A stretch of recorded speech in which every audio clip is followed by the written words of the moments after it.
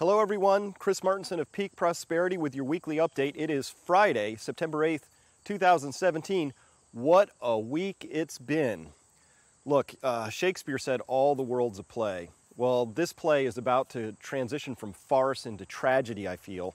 And I know a lot of people share that sentiment because you can feel it. The whole world seems to be going crazy, including the weather. You know, one way we could look at this is go back to ancient Roman times and understand that there were certain omens that would come along that either were good or bad.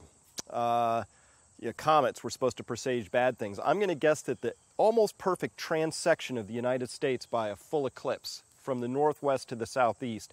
Look what's gone on since then. It's been an absolute horror show of things for the United States. Harvey came, did something no storm has ever done in history before, dumping over 50 inches of rain in certain parts of Houston. Houston is still trying to recover from that. It's going to be a long slog before they get out of that. And now we have Irma barreling along with the highest recorded wind speeds in duration of anything that since we started recording, I think whenever satellites came along, and we were able to do that kind of thing. Anyway, powerful storm. There's another one in the Gulf of Mexico, another one coming behind Irma. So it's a very active storm season. This is just bizarre, though, when we look at what's happening with all these sort of calamities striking the United States, plus increased tensions with North Korea, plus, you pick it. There's lots of things going on. And mysteriously, what we see is that the world central banks, the only thing they can continue to think to do is to continue to prop up the stock markets of the world and the bond markets by throwing more money at it, as if that was going to fix anything. It can't and it won't. So next week, on Wednesday, the 13th of September, we are having at Peak Prosperity a special webinar. It's called Dangerous Markets, and we're going to have in there Grant Williams and Lance Roberts, two experts, and myself moderating, talking about just how dangerous these markets are. And even if you are not invested in these markets, the reason you should care about this is that when they finally break, when this mother of all bubbles, the everything bubble that the central banks have blown, when they break, it's going to be a really dark period of time for a long time. So you should know about it. You should understand it. And for those of you who have wealth that you're trying to protect, this webinar is about protecting it. As well, Adam and I are going to be talking at the New Orleans Investment Conference, which is coming October 25th to 28th. That's an incredible conference as well.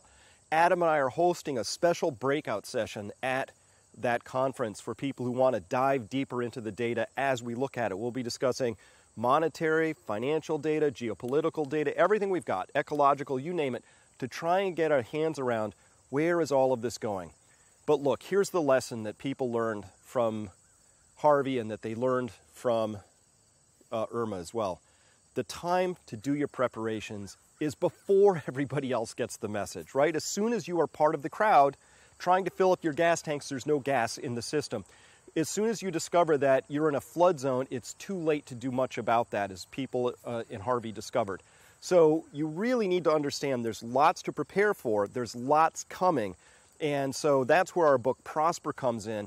Preparation isn't just about getting your money safely secured. That's part of it, sure. But you also need to be in resilient form with 7 other forms of capital besides financial capital. Living capital, your health, the world you live around, the ecological systems around you, very important.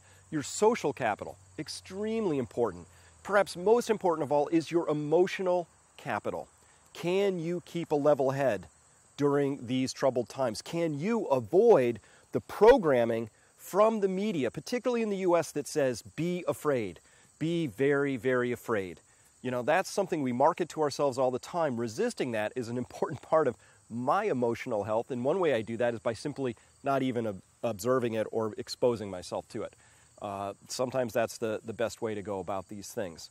So at Peak Prosperity, at our website, we have a lot of great conversations going on. We're discussing still what happened with Harvey, the shale oil debacle. We're looking at what's happening with Irma coming up. We're looking at these dangerous markets. We're trying to make sense of all of this, but things are really beginning to heat up. Please don't take your cues from the Dow Jones or the S&P, which are manipulated specifically so that you will feel better about things. They are trying to control both your greed and your fear in this story, right? They're trying to keep you very afraid of things that aren't really that much of a risk to you, And as well, they're trying to pretend like everything's okay so that you'll keep buying, because the name of the game in the United States is to keep you just borrowing and spending.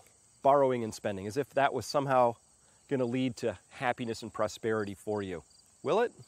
Kind of a broken model. So that's one of the things that we're investigating all the time at Peak Prosperity, is to say, take charge of your life, figure out what works for you and what really brings you happiness. Here's my personal litmus test. I'll do something if it makes me feel more connected and more alive. That's it. So we're not living in fear at Peak Prosperity. Don't worry if you haven't been exposed to our materials. You come by. We're not here to sell you any more of that fear. We're here to help you be more prosperous, more connected, more alive, but you have to know the context of what's happening in the world.